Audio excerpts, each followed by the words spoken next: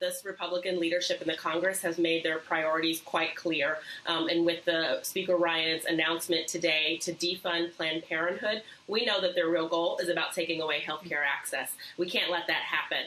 We know that they are going to not only defund Planned Parenthood, but also work to roll back access to health care under the Affordable Care Act and take away health care for the 20 million people who now have access for the first time, and the 55 million women who have had coverage under no-cost birth control for the first time. On